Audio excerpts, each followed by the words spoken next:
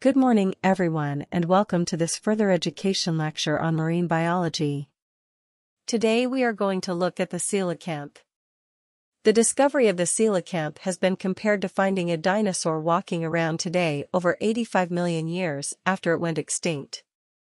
The story began a few days before Christmas in 1938 when the first living coelacanth was discovered off the east coast of South Africa, at the mouth of the Columna River. The fish was caught in a shark-gill net by Captain Goosen and his crew who, recognizing the bizarre nature of their catch, alerted the local museum in the small South African town of East London. The director of the East London Museum at the time was Miss Marjorie Courtney Latimer, after whom the coelacanth was eventually named. Miss Courtney Latimer offered bounties to fishermen for unfamiliar fish.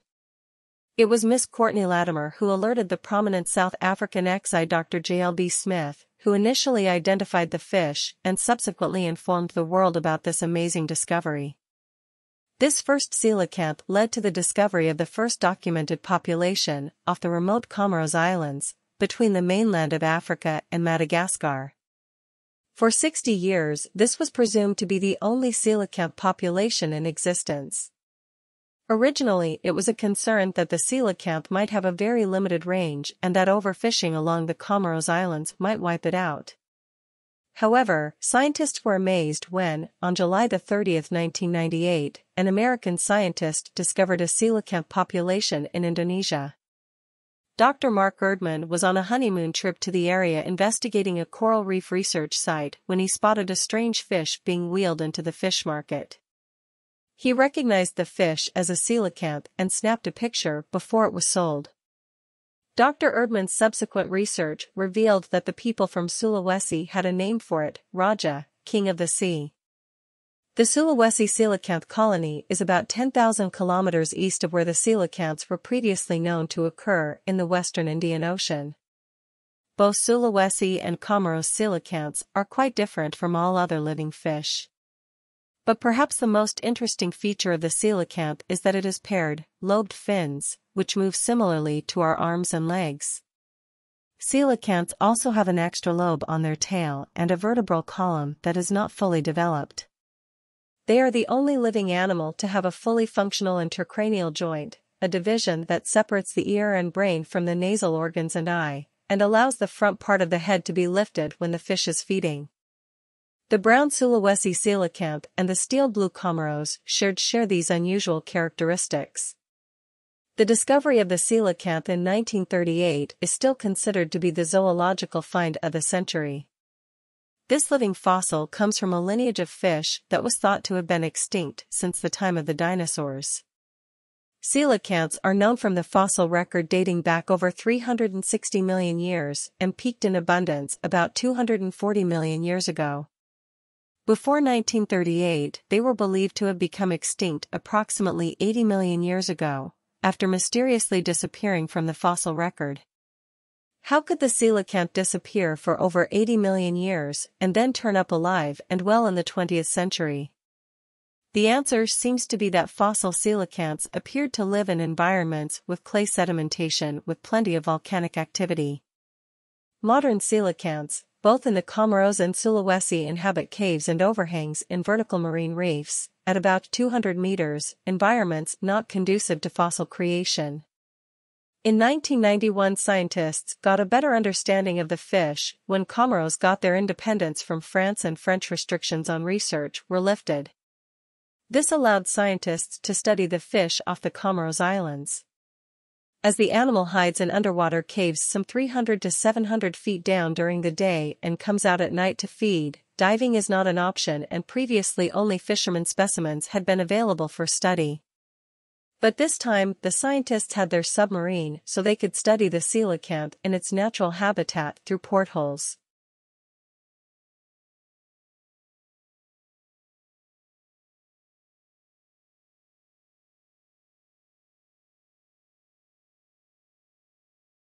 Good evening, everyone. As you know, this is our last meeting before we set off on our annual week-long hiking trip. So tonight I'll be telling you everything you'll need to know to be ready for the trip. Let's talk about equipment first. Having the right equipment is essential for your comfort and safety.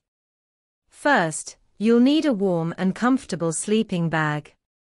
However, you won't need to worry about carrying a tent since we'll be sleeping in shelters along the way. Also, part of the fee you've paid for the trip goes toward food, so you won't need to put that on your packing list either. We've found, though, that it's more efficient for each person to bring his or her dishes, so be sure to pack a plastic bowl, a cup, and a fork, knife, and spoon. That's all you'll need in the way of dishes. Perhaps the most important item to put on your list is a comfortable pair of hiking boots. Nothing ruins a hike more than getting blisters and sores from ill-fitting boots. So make sure your boots fit you right. Shoes and sneakers aren't adequate for the type of hiking we'll be doing. Of course, a backpack is necessary for carrying your equipment. Make sure you have one that's lightweight and comfortable to carry. Walking poles have become popular among hikers recently, but we don't recommend them. They can get in the way when too many hikers are using them at once, and some serious injuries have been caused. So it's best to leave those at home. Let's see, what else? Oh, yes. Some people have asked me about trail maps. They're available, but you don't need them, as your hike leaders have scouted out the trail and will be guiding you along the way. And don't forget to bring a warm jacket. You may think you won't need one in this warm summer weather, but remember that evening in the mountains can get quite cold. Is there anything else I need to tell you? Oh, yes, your guides will each be carrying a first aid kit, so that's one less thing for you to pack yourself. Remember, you'll be carrying your backpack all day, so keep your load light and don't overpack. I know you're all experienced hikers, but it's always worth repeating the rules of the trail since they are so important. These rules are in place for the safety of everyone on the trip. As you know, there will be a hike leader walking at the head of the line, who will show the group the way. At the end of the line will be the rear leader or sweep. It's important to always stay ahead of this person while we're on the trail. There are several different trails on the mountain where we'll be hiking, and they cross each other at some points. When you come to an intersection of trails, stop and wait for the rest of the group to catch up. This way we can be sure that no one goes off on the wrong trail. Let me emphasize here how important it is to stay on the trail. We'll be climbing through some steep and rocky areas. Don't be tempted to go off on your own and try to climb some rocks. That can be quite dangerous. Also, it's not likely, but we may encounter some large wild animals along the way. The last thing you want to do is try to feed any of them. That will just encourage them to follow us, which could lead to some dangerous situations.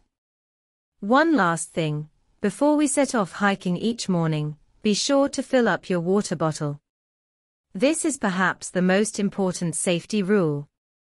Dehydration can be a serious problem when you're out in the wilderness, so you must always be sure to carry an adequate supply of water with you. I think that covers just about everything. Are there any questions?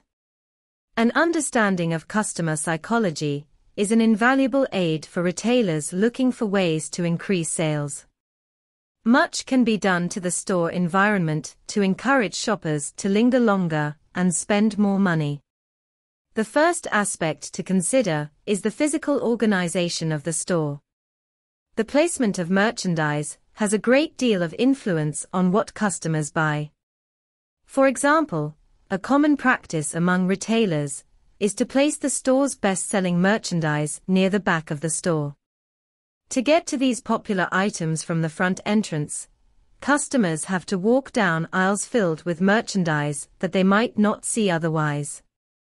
Carpets are also used to direct customers through particular areas of the store.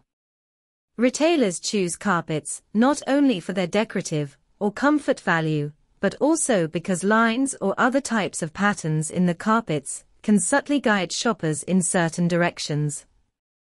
Besides encouraging shoppers to go to certain areas of the store, retailers also want to keep them in the store longer.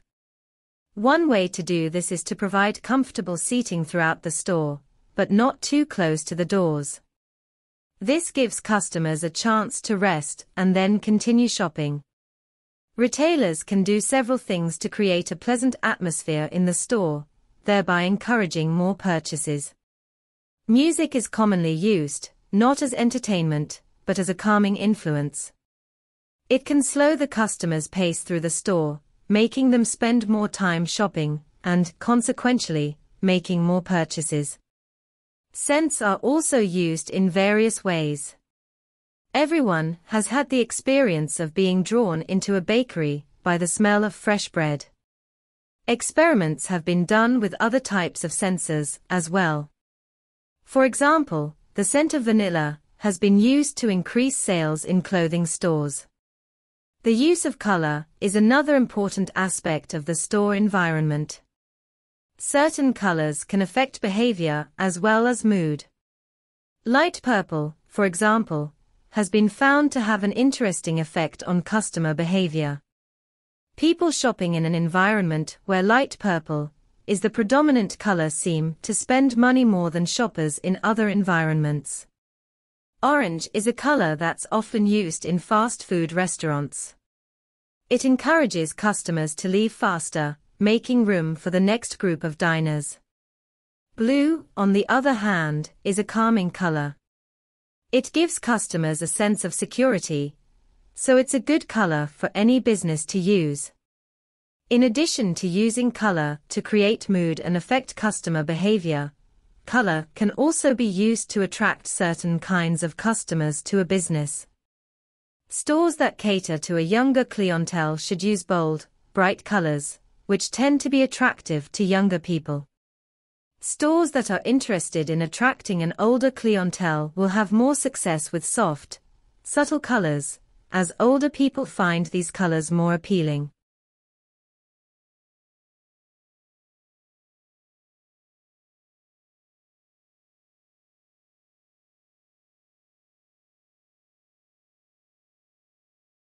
This afternoon we'll visit the city's shopping district.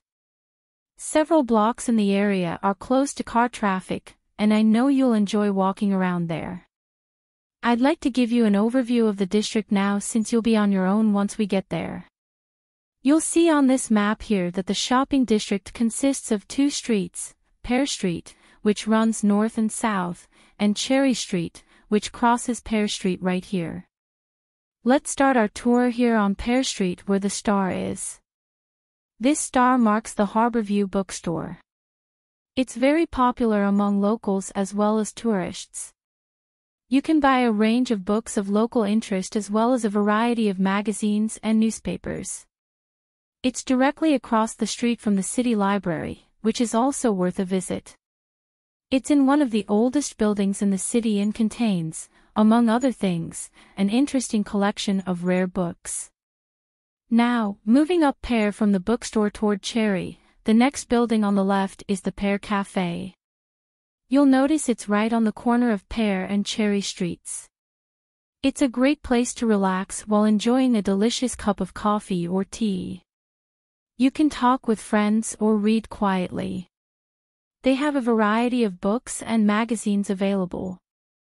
From the windows of the cafe, you can look right across Cherry Street for a lovely view of city gardens.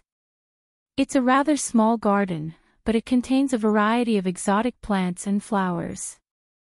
Let's leave the cafe and cross Pear Street. On the opposite corner, we're at Caldwell's clothing store, which you might also want to visit. They sell both men's and women's fashions from countries around the world. Continuing down Cherry Street, the next building on the right after Caldwell's is the souvenir shop. Stop in here to get maps and books about the local area, as well as t-shirts and postcards with pictures of the city. Now, we cross Cherry Street and we're at the Art Gallery, one building down from the corner. Here you can see and, of course, purchase many fine paintings and sculptures by local artists. Let's keep going down Cherry Street toward the harbor. On the left, right after the gallery, is Harbor Park. It's a lovely place, and it's certainly worth spending some time there. Harbor Park was built on land donated to the city by Captain Jones, a lifelong resident of this city. Captain Jones designed the park himself, and it was built in 1876.